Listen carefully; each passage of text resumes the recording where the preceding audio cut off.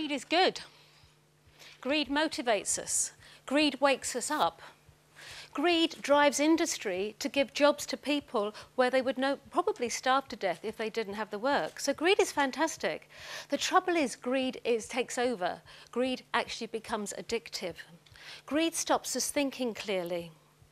Greed stops us caring about one another. And even worse, greed makes us think distortedly about people. It distorts our perception, it distorts our personality, and it distorts our emotion. Take a look at these guys here. Now, I promise you, greed will not make you bald, okay? But these three are bald, I give you that. Now, first of all, you've got Dear Gollum from Lord of the Rings. Within 2 minutes of the book, Gollum had murdered his friend because he wanted the ring. Now, Frodo made it through 3 books without murdering anyone. So Gollum must have been greedy to start with. He wanted that ring. Then you have got our dear chap here from one of the Bond movies. He has a distorted everything.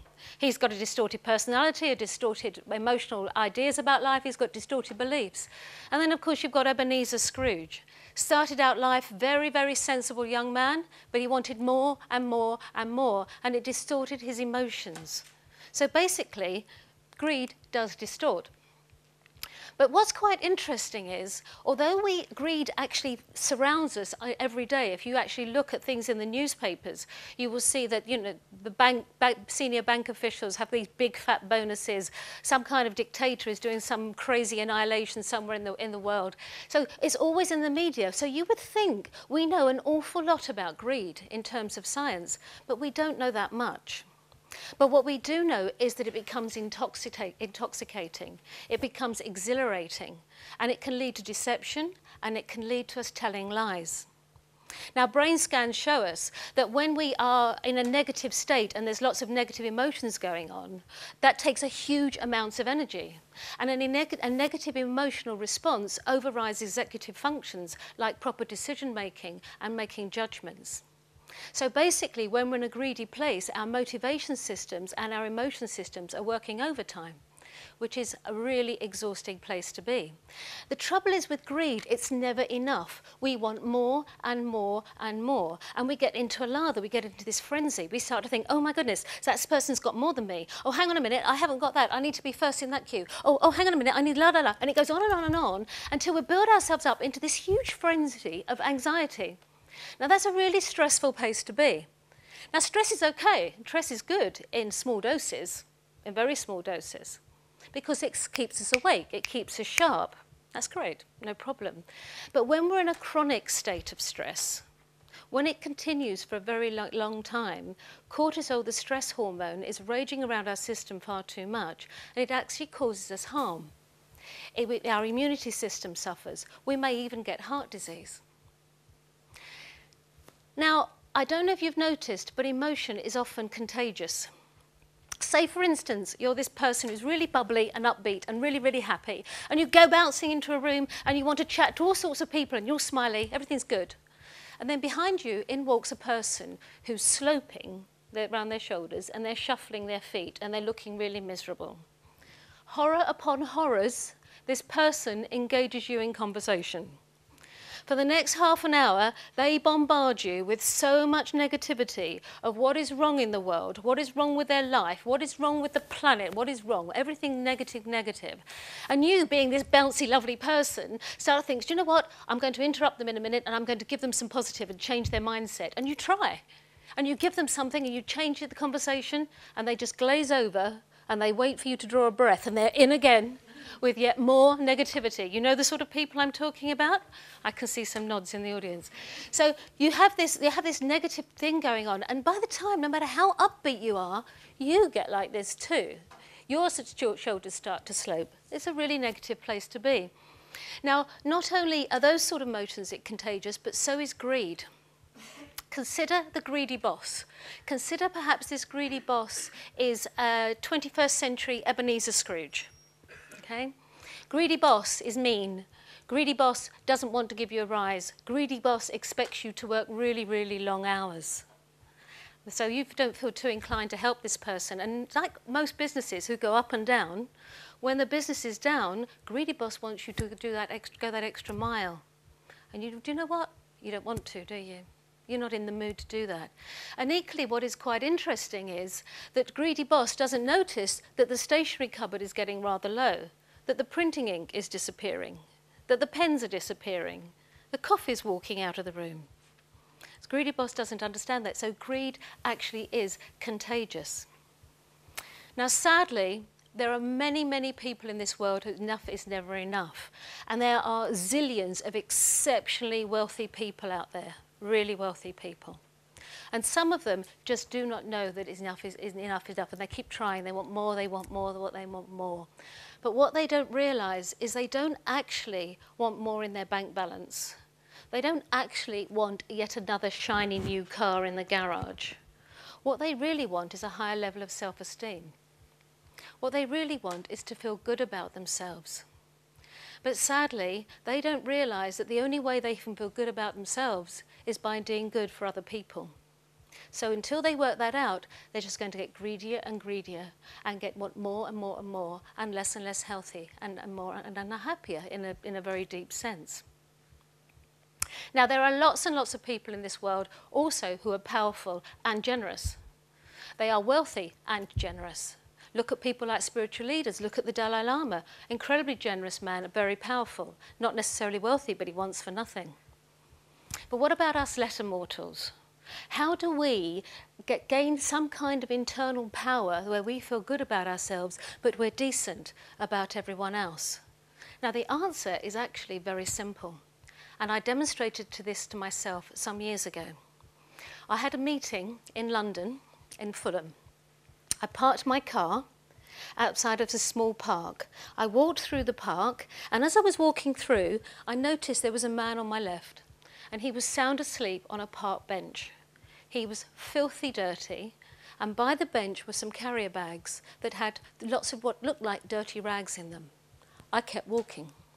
I got to the gate, and I found the office where I had my meeting, and everything was fine. I came back into the park, and this time he was on my right, and he's still sound asleep, and I kept walking. I got to the gate to where my car was parked, and I stopped. And I just knew I couldn't go on, and I waited, and I thought, do you know what? No, turn around, Lynda. And I turned around, and I went back through the park, past the man again on my left, and went out, and I found a supermarket. And I bought an orange juice and a sandwich. I went back into the park, and I very quietly approached the sleeping man. I didn't want to wake him because I had no idea how he had gone to sleep. It may have been under the influence of drugs or alcohol, and he may have lashed out if I'd have startled him, and that would have made everything 100 times worse. So I very quietly approached him, and I laid down the sandwich and the orange juice by his head. And I left. That was it. I didn't talk about that for a very long time, but I do now to demonstrate a point. And the point is, I felt good about myself for days. I was on a roll. I felt healthy. I felt happy. I was creative. I was efficient. I could do no wrong. I was doing great stuff. That kindness act, that act of kindness, actually made me feel fantastic. Now, I know there are many skeptics in the world, and they will be thinking to themselves when they hear that story, do you know what? So what, she was generous. That's not an altruistic act because she got something back in return. And that's true. I really did. But I didn't mean for that to happen. I just wanted to help this guy in a very, very small way. The point is, if we carry on our lives looking for opportunities to help people and just give them 5 minutes of our time, and by the way, time is the most important thing we have, because without it, we have nothing. So when we give somebody our time, we are being incredibly generous. Incredibly generous. You might even take them for a cup of coffee or even more. But when we look out for those opportunities, we're fantastic. So we feel good and they feel good. So this idea of altruism, actually, I'm not too keen on, because we do get something in return by being generous. So altruism is not necessarily what it's made up to be, because we always get something back. Okay? So I went along with my life, and I'm now being generous wherever I can, and I'm feeling really good about myself. So what's going on? Why do I feel better because I've been generous to somebody? Well, we get back to dopamine. Dopamine again. We stimulated dopamine when we were being greedy. because we got something in return, but we also stimulate dopamine when we give because we get something in return. And the great thing about dopamine is it stimulates our motivation as well. So not only do we feel good, but we're more motivated and galvanized to do stuff. There's another neurotransmitter that's stimulated when we feel good, and that's serotonin. I'm sure you've all heard of serotonin. It's the happy chappy. Yeah? Happy chappy stimulates our mood, our sleep, our appetite, and our emotions. So when serotonin is raging around the brain doing what it should be doing, we actually eat better, we sleep better, and we feel good about ourselves. Now there's something else I would like to talk to you about, and there's something called neuropeptides, which I'm sure some of you have heard of. They're bidirectional, and some research suggests that neuropeptides turn on emotion, and emotion turns on neuropeptides. Now, neuropeptides are little messengers that don't just affect the brain, they affect us right through the body as well because they act like hormones, so they're all over the place and making us feel much better. Neuropeptides help our immunity system. They help us remember better by helping with our memory storage. They help our inflammation. They help lots and lots of other things. There are specific neuropeptides also that help, which some of them you've heard of, like endorphins. Endorphins are the body's natural painkiller. There's oxytocin. Oxytocin lowers inflammation, lowers blood pressure, lowers stress. Then there's vasopressin and nitric oxide. When they're raging around doing what they should be doing, it increases our circulation, so it helps with heart disease. So all of a sudden, all those things are in place, and all these chemicals are doing this great stuff because we put our brain in this place of being much more pleasurable, much more generous. But there's also another part of the brain called the mesolimbic reward pathway. Now, this is a really, really ancient part of the brain, and that is activated when we're generous and when we're kind. That's fantastic. That means we're now hardwired to be generous as well. What good news is that? Psychologists tell us today when we're generous and volunteering to help people, we can actually lengthen our lives and feel better at the same time. But there's something that people underestimate, even if you don't want to talk about neuroscience. And that is when we're generous and we reach out to people, we're actually expanding our social network. Now, isolation and loneliness are rife in our country and other countries as well. Isolation and loneliness are the underpinnings of depression and exacerbate dementia, to name but two. And dementia, as we all know, is in the news constantly because it's such a major problem in the world. Okay?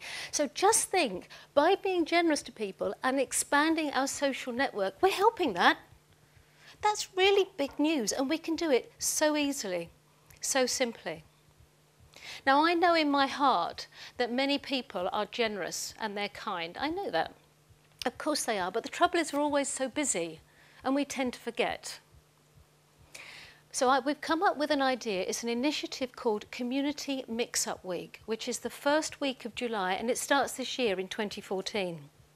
Community Mix-Up Week is all about mixing up the generations, mixing up genders, mixing up different cultural backgrounds. And the idea is, in Community Mix-Up Week, we go to see somebody who we don't normally communicate with, and we go out for, I don't know, afternoon tea, be terribly English about it, or we go for a walk, or we might even have a street party, make it really big and exciting. Okay.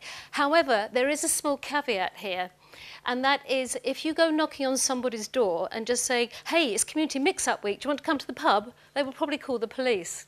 So it's not a good plan. So I strongly suggest, if you do want to join in a Community Mix-Up Week and actually embrace other people and be generous with your time, that you would prefer to be introduced to somebody, or go via your GP if nobody knows them, or a spiritual leader, something like that. So generosity actually makes us feel brilliant. There is another caveat I want to mention. If we are busy beavering away trying to make ourselves feel better because we're trying to make other people feel better, we are not angels. I can't see any angel wings out here in the audience, okay? And I'm not wearing any either. We're human beings, and we can burn ourselves out a little bit by being overly generous and kind in nature. So we've got to be kinder to ourselves as well as other people.